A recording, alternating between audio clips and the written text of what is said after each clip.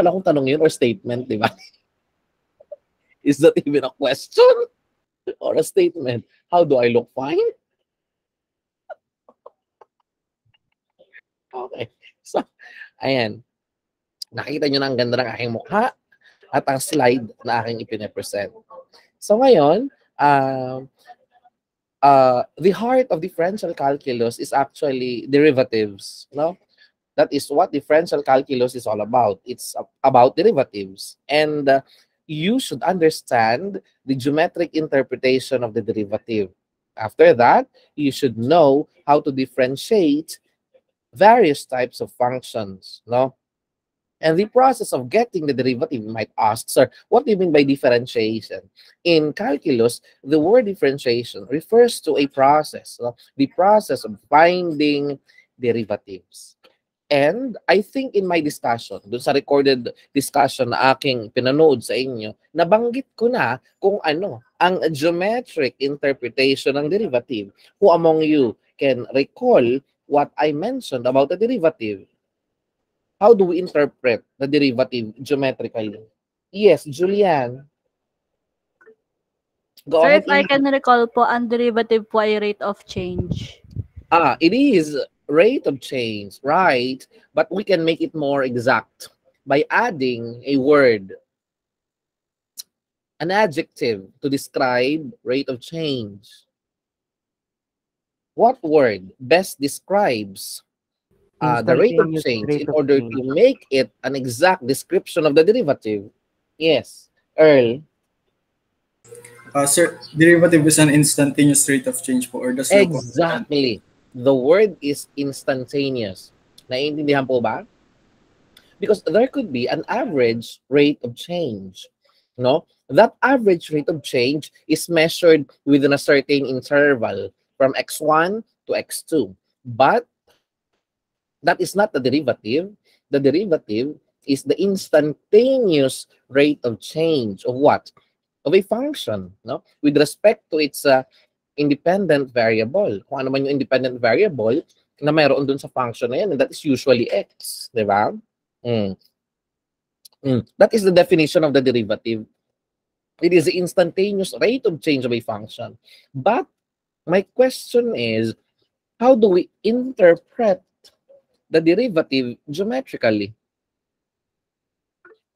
Yes, Dale. Slope of the tangent line po.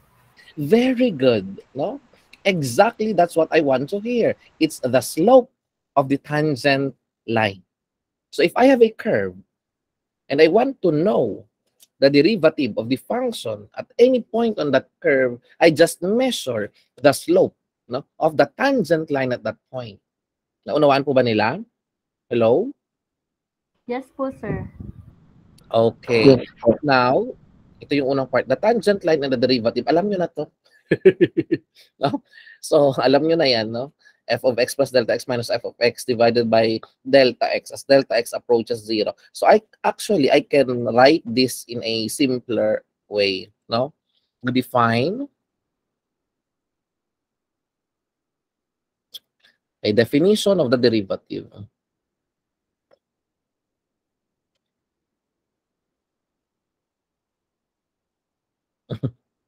Para akong nagsusulat talaga sa whiteboard. Anes, blackboard pala.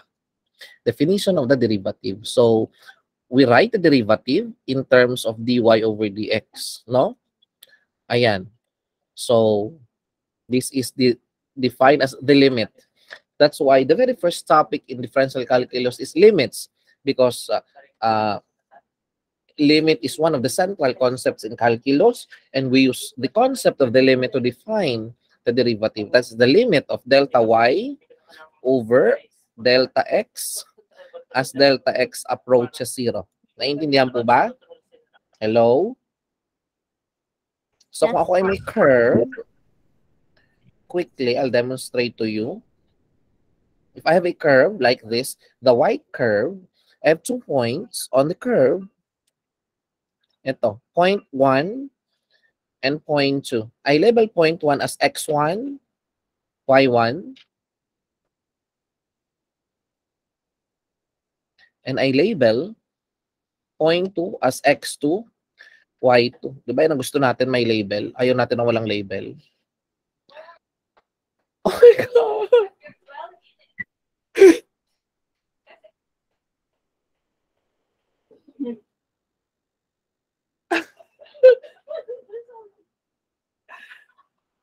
I will let this slide.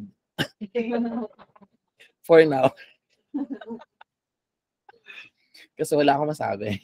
Ayan. So, here, I draw a line.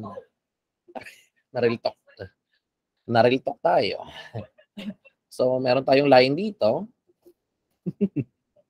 kung saan kapag ako ay nag-drawing dito ng horizontal line at ng vertical line, magkakaroon ako dito ng delta x at magkakaroon ako ng delta y. So, itong delta x, that is simply the change in x from x1 to x2. So, you are well aware that delta x is just x2 minus x1, right? And you are also aware that delta y is simply the change in y from y1 to y2. That can be given by y2 minus y1. Tama po ba yun? Hello, hello, hello? Hello, hello, hello? Yes po, Tama sir. po. Pag yung delta y, dinivide ko ng delta x, anong tawag mo doon? Yung delta y, dinivide mo ng delta x, anong tawag mo doon? Yun ang Derivative po. mali. Ano yung change in y divided by the change in x? Ano nang line yun? Yun ang? Yes, sabihin mo na. Karon Tomas. Sabihin mo. Slope po, sir. Tama. Yun ang slope. Wait lang ha.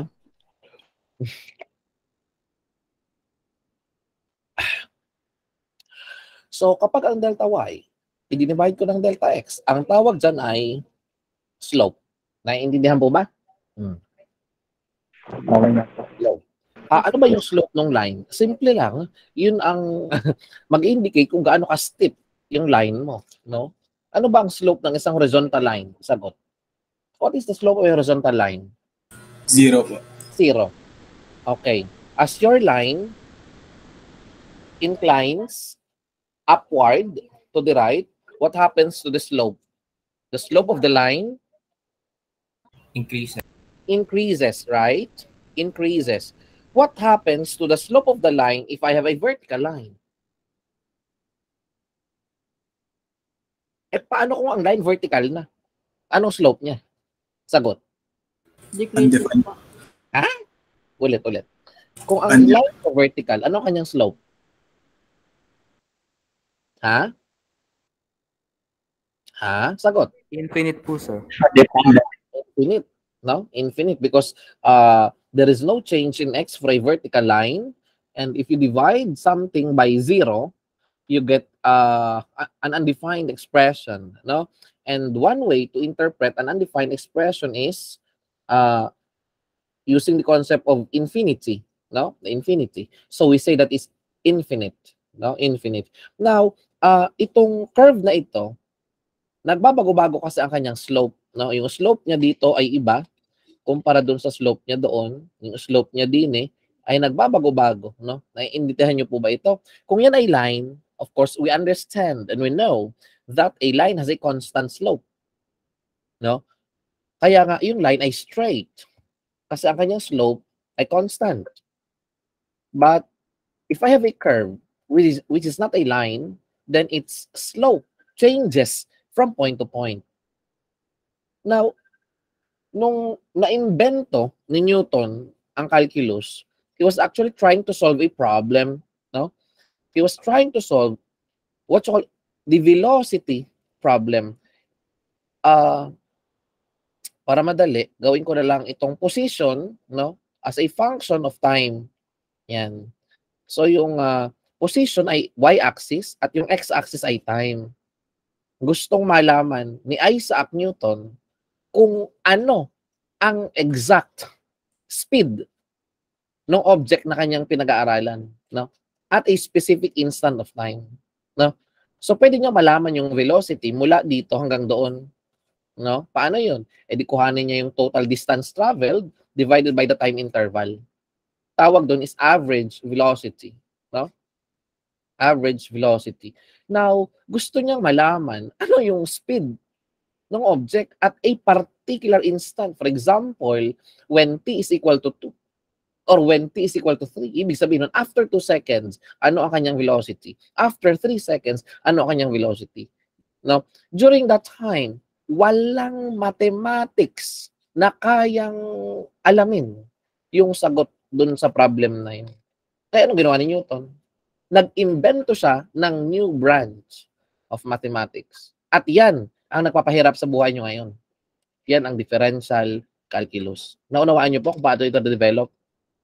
So differential calculus came about. It was invented because there is a necessity. There is a need for it. No? Someone was trying to solve a problem, but at the current time, there was no mathematical tool which would enable him to solve the problem. So he developed a new branch of mathematics which we now call calculus. Naintindihan po ba? So ngayon, paano nyo nalaman ang velocity ng object at this point? Yung tinatawag natin na instantaneous velocity. Ang ginawa niya, ito kasing line na to second, no? Para malaman niya yung speed. No, halimbawa, dito na lang, dito ko gustong malaman, no? Dapat yung line, itong point na to, lalapit doon. Pag itong point na to, lumapit doon, at yung dalawang point na yun, nag-coincide, no? Ano na ang interval na delta t? Ang delta t ay naging equal sa 0. Tama po ba? Hello, guys? Yes po. Kapag itong point na to, lumapit doon, ano mangyayari sa delta t mo? Mag-a-approach sa, mag-a-approach sa 0. 0 0. po. 0. Ayun. At pag yun ay nag-approach sa 0, that is the time, yung line mo ay hindi na second. Siya ay isa ng tangent line. So kung yan ay tangent line na, ganito. Bawa ito yung tangent line ko.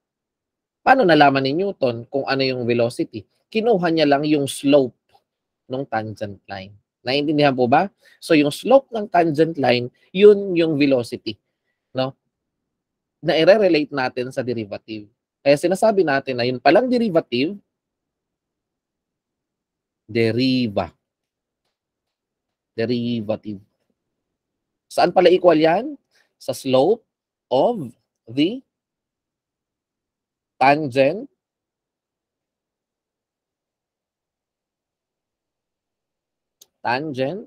line. Naintindihan? Okay, so ito ha, mahalagang ito ay maunawaan ninyo.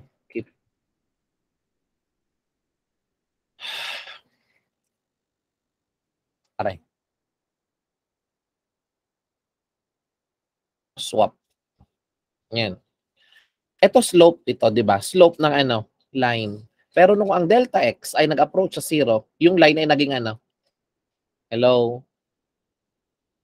Nung ang delta x ay nag-approach sa 0, anong nangyayari sa line? Itong delta y over delta x, that is the slope of the line. But when this delta x approaches 0, what happened to the line? The line became a... You answer. What happened to the line as delta x approaches 0? The line became a... Vertical line po. No! Second. Tangent. Tangent, di ba? Naging tangent line siya. Kaya sinasabi natin, ba't gari na andar na kanya? Wala naman papaandar. Wait lang ha. Keep.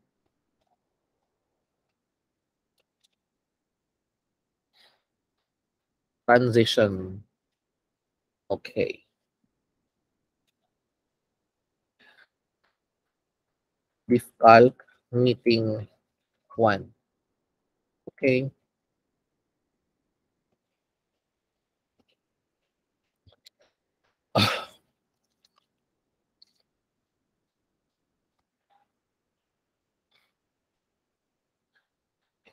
Yan.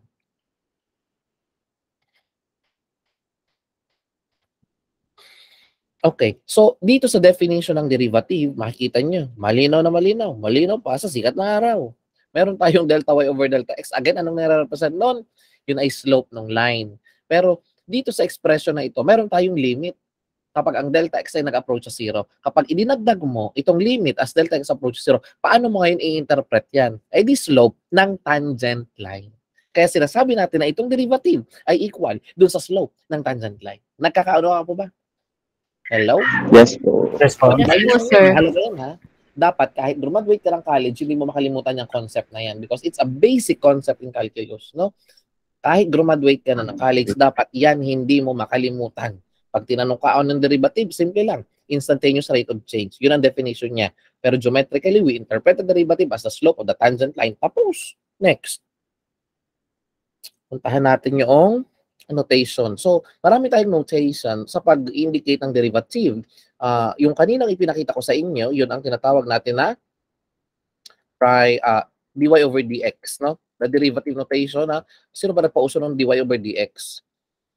Sino ba nagpauso nito? Si Leibniz ba?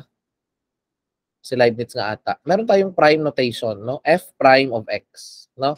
Meron tayong y prime. So, lahat yan ang ibig sabihin ng derivative, no?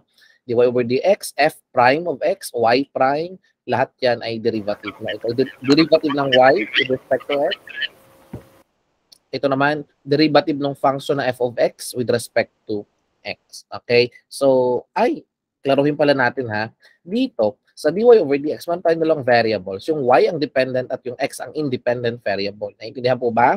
Ulitin ko ha. Y is dependent and x is your independent variable. Kapag sinabi na with respect to, kung saan with respect to ang derivative, yun ang independent variable. Kung alin yung nasa denominator, yun lagi yung independent variable mo. Naintindihan po ba? Yes po. Yes po. Okay. Sunod. Yes po. Kagaling ng PDF ni Sir Aris. Nalabas isa-isa yung text. Kagaling. Ano, Are? May animation? O slide by slide? Post. Naka-post lang po yung nakalink pa yung post. Totoo ba? PDF to? Hindi ko alam to. Kagaling. Pwede sa rin yung control L. Control L. Para Di full screen. Yan. Kung ano, pwede na PDF pero may animation? yung sa isang lumalabas yung yung figure kada enter Paano mo ginagawa yun? Iba-ibang slide? O isang slide lang yun? sa code sa yung A post Ito ay ginawa mo sa sa latest sa LaTeX pala. Hanggang PowerPoint lang ako. So ito hindi PowerPoint to. LaTeX to. Tapos kinonvert mo sa PDF. PDF. Ang galing. Amazing. Amazing Grace. Okay. Ayan. So mga notations yan ha. Notation. Okay. Sabi niya, find the derivative of f if f of x is equal to 3 over x. Okay. 3 over x. Introduce ko muna sa inyo yung formula. Ang pag-aaralan natin ay derivative of algebraic functions, no?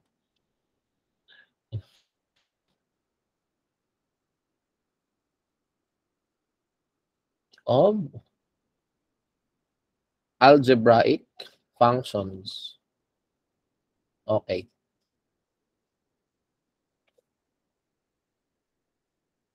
So, formula number 1, d over dx of a, actually yun muna constant. Kapag ka-constant, matic 0 ang derivative niyan. Bakit? Kasi kung constant ka, nagbabago ka ba? Sagot, yes or no? No po. Wala hindi ka pala nagbabago eh. So, ano ang rate of change nun? Kung hindi pala nagbabago. Diba? Zero po. Wala. Hindi nagbabago yun. Hindi na constant, hindi siya nagbabago. Ang derivative rate of change. So, anong derivative ng constant? Malamang yan ay 0. Naintindihan po ba? Hello guys? Yes. Ang sunod na formula, ituturo ko sa inyo ay derivative of a power function. No? Ano yung derivative of a power function? Simple lang, x to the n, yung n, gagawin mo lang sa multiplier, and then x, and then n minus 1. Naintindihan po ba? Hello? Yes po, Yes, sir. sir. Yes. Yun lang yun. Yun lang yun. Kagaya na rin. Find the derivative. Yan. F of x, sabi niya, f of x is equal to 3 over x. Actually, pwede nating i-apply dito yung isa pang formula. D over dx of a times x. Where a is a constant. No? So, yan ay equal sa a. Naintindihan po ba? Yes po. Yan. Yes po. A multiplied by a certain variable. Ang derivative niya with respect to that variable is A. Okay? How about itong 3 over x? Pwede ba natin yung isulat? Diba? Yung f of x na yan, pwede kong isulat as 3x to the minus 1. Diba pwede yon? Hello? Yes. And we Yes can po. apply the power rule. We can apply this. No? And this. Okay? Or pwede kong sabihin na, sige, mamaya na yun. Ito ay 3. No? Ilalabas ko yung 3 kasi constant siya. At kukuha na ko ng derivative with respect to x yung x to the minus 1. So that's 3 times. Okay, apply this formula. No? Eh di ito magiging negative 1. Kasi n, kukopyahin mo yon. X to the n, yung n mo ay negative 1. Naintindihan po ba? And then x Yes raised to po. negative 1 minus 1 is negative. Hello? Negative 2. Naintindihan po ba? Yes Hello? po. So, anong derivative? Eh di negative 3 x to the minus 2. Or, this can be written as negative 3 over x squared. So, this is your derivative. Naiintindihan? Yes po. Meron pa tayong properties ng derivative, no? D over dx of the sum of two functions. No? Halimbawa is a multiplied by f of x plus b multiplied by g of x, no? Equal yan sa a times, yung constant kasi yung a at b dito. Here, a and b are constant. So a multiplied by d over dx of f of x plus b multiplied by the derivative with respect to x of the other function g of x. Yan ang tinatawag natin na linearity property ng derivative. So, the derivative is a linear operation. No? Linear po siya. Okay? So, ito ay pwedeng plus, pwedeng minus. Yan. Pwedeng plus, pwedeng minus yun. Kapag constant, multiplier lang siya. No?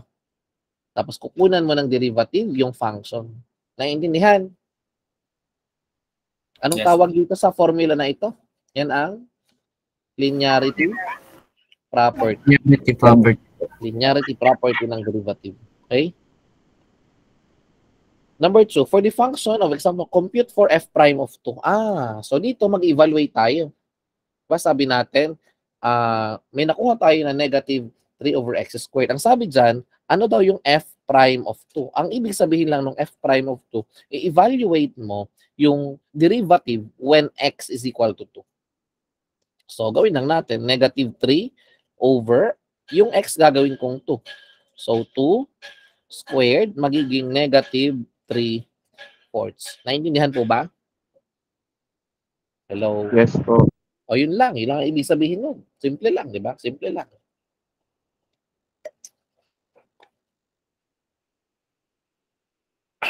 Sunod. Number 3. Find the derivative of f if f of x is equal to the square root of x minus 1. Composite na ito. Dapat i-introduce ko sa inyo ang tinatawag na chain rule. No? Let me introduce yung chain rule.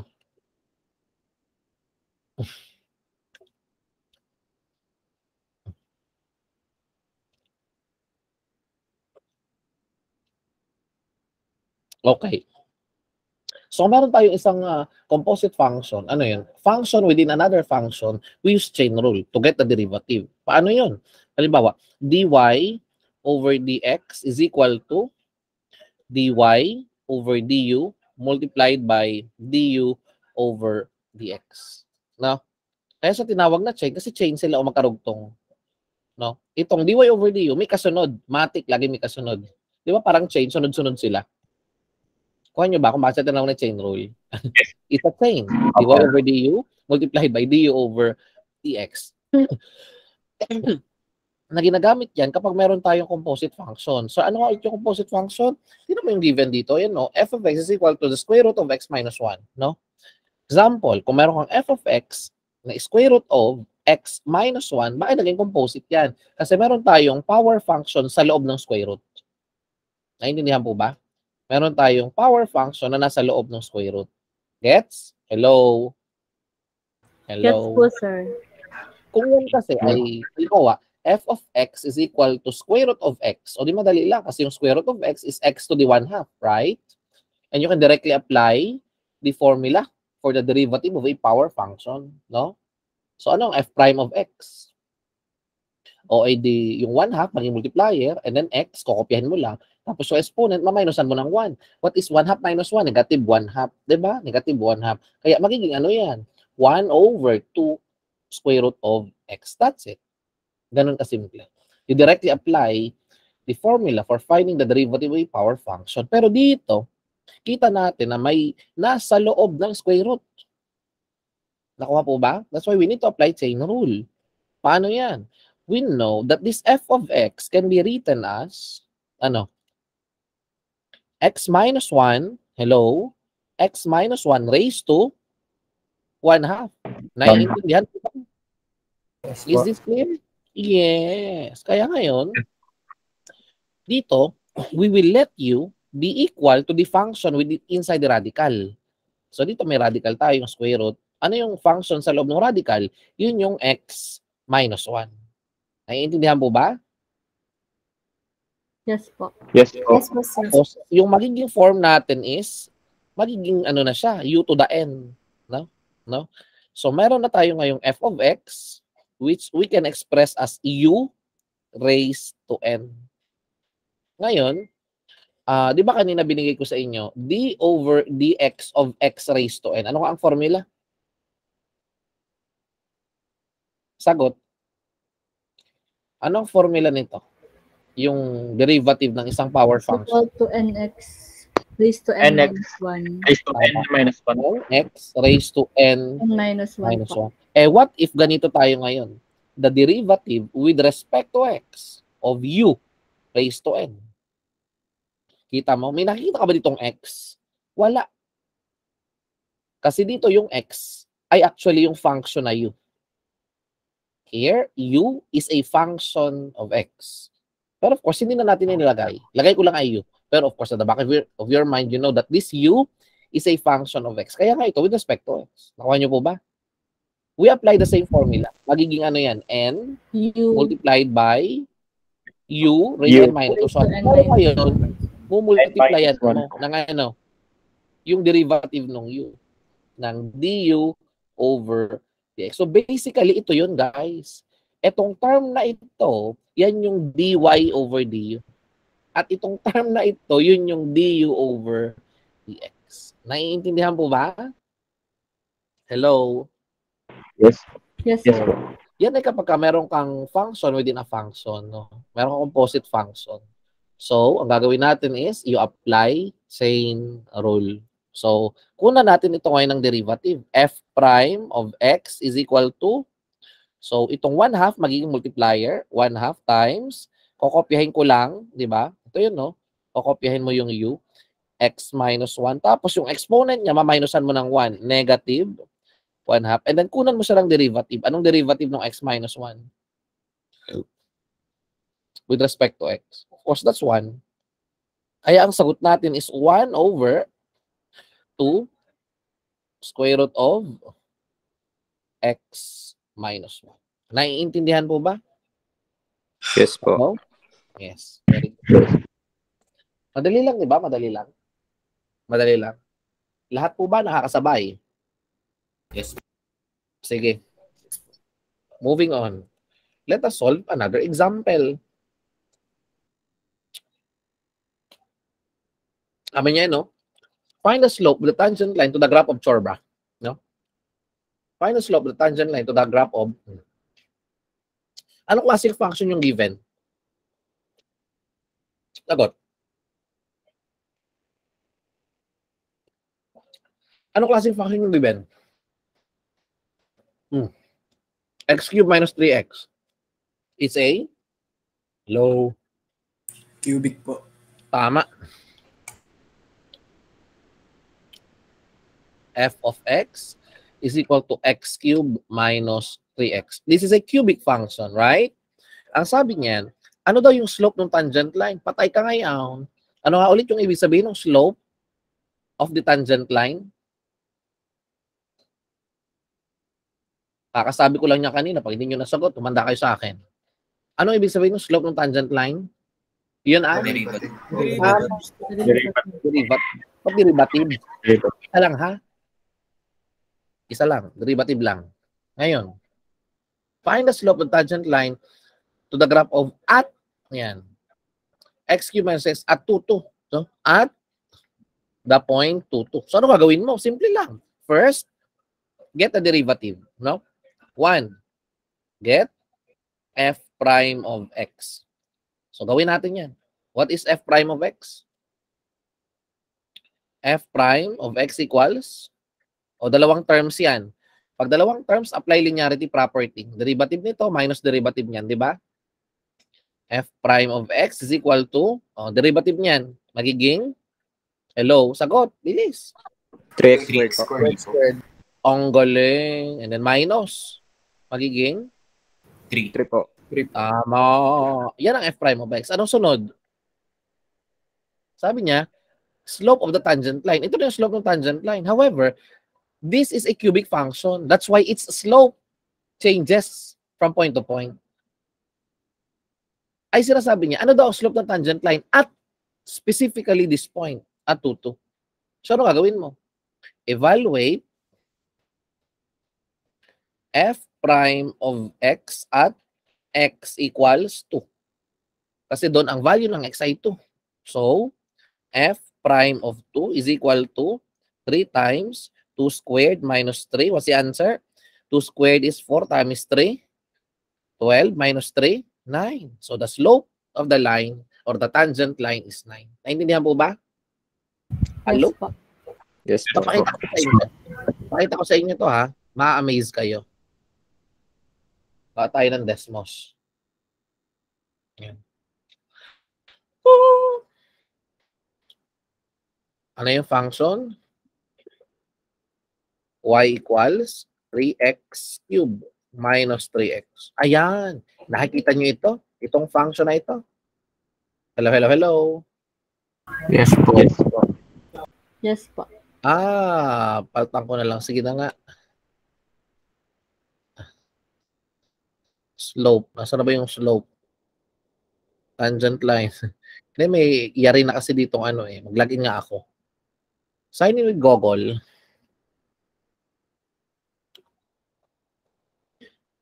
Narito ako. Tangent line ng derivative. Amazing grace. Yan.